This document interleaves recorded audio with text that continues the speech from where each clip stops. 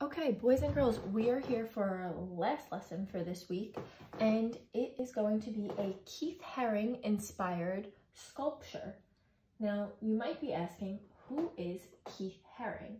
Now, Keith Haring made a lot of art that was people moving in very simple shapes. So using rectangles and squares and circles, he really made it look like people were moving around. His work was very inspired by graffiti and pop art. So we are kind of going to take this idea of using simple shapes to make a athlete sculpture. So for today's lesson, you will need, you can hear it coming, tinfoil. Now, if you don't have tinfoil at home, or you don't want to use the tinfoil at home, if you have Play-Doh or any type of clay, you can even go back to last week's lesson and learn how to make salt dough, and you can use salt dough for this lesson. So any of those will work. So what we are going to be doing is we are going to be using tinfoil to create a Keith Haring inspired athlete sculpture. So I'm going to start by taking my scissor and just cutting off a small piece. And I'm going to crumple it, and this is going to be the head of my sculpture. So already we have one part done. So I have a circle here.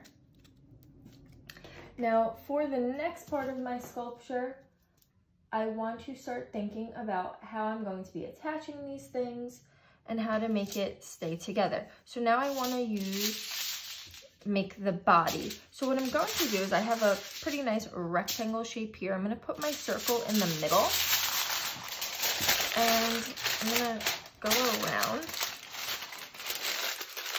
And now I have head, and I'm squeezing in here to make the neck. And here I have my body. So this is looking pretty good so far.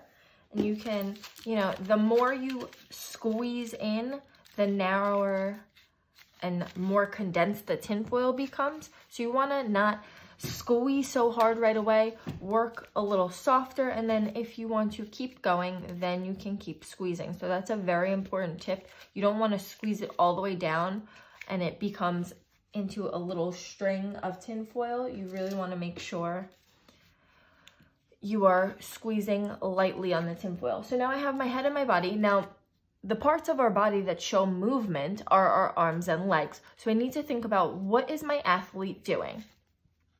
So I'm thinking I might make a volleyball player who is, waiting for that ball to come over the net to grab it and hit it back over.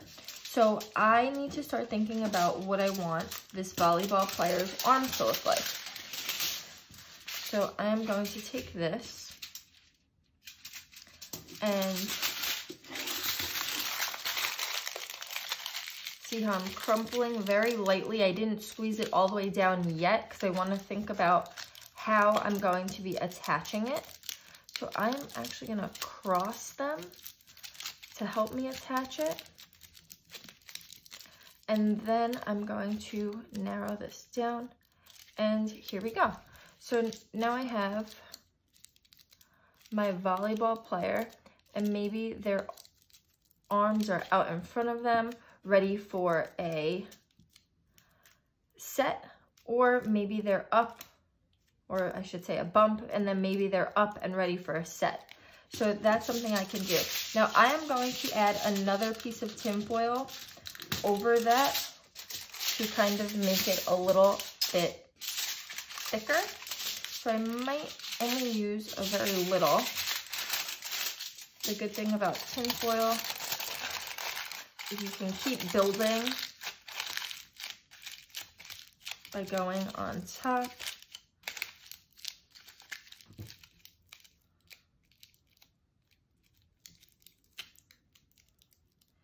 Squeezing in for the hand. There we go.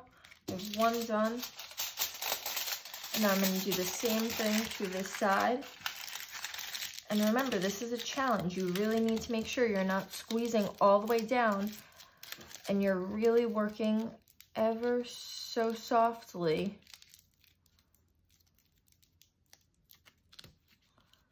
to get the shape that you're looking for. So here we go. I think I have my 2 arms all complete. It's looking good. And I'm going to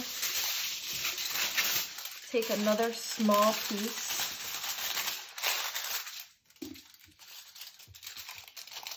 and just kind of secure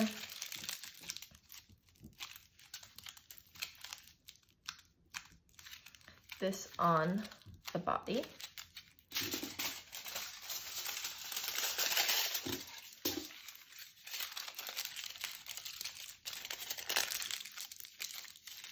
So the more times that you kind of go over and build up, you're really securing everything into place.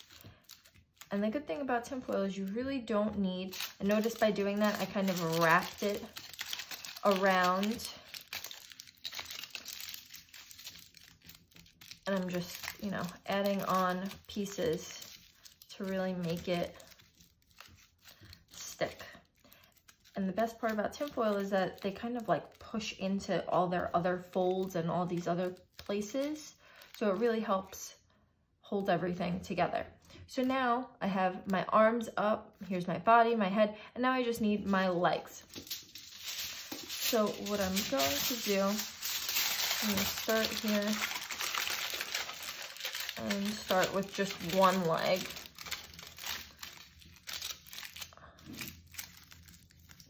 Unlike the arms, right?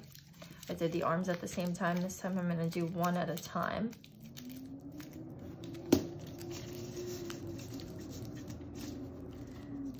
Maybe a little bend in the knees. Oops. So there we go.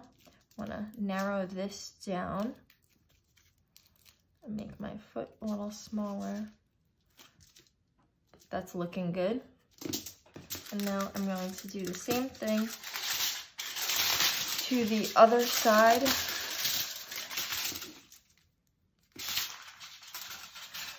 So let's see, how do we do that?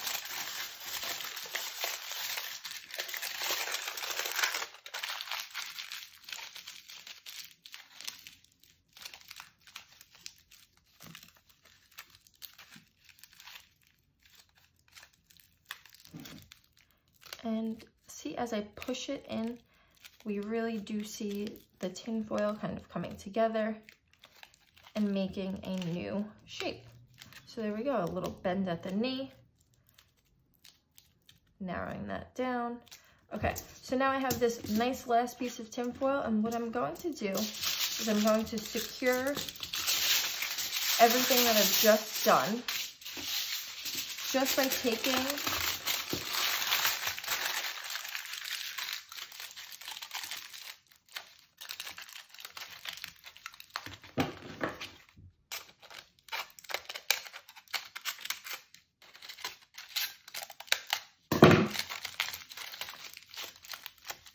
my tin foil and just kind of squeezing it over all those parts that I just created.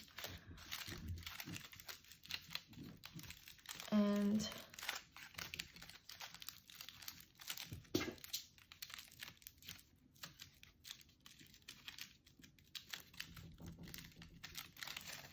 there we go. And now I have my volleyball sculpture.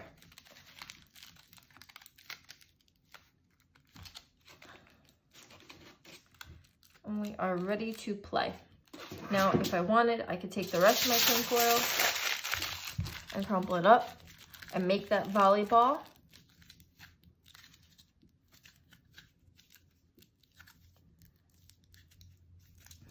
Maybe I could, you know, have it in my person's hands if I wanted. Okay, so that's another idea. And you can paint your sculpture by using acrylic paint, or you can just leave it as it is. If you have glue or tape at home, you can take a piece of construction paper and take your sculpture and put it on there. And with just a little bit of tape, I'll show you.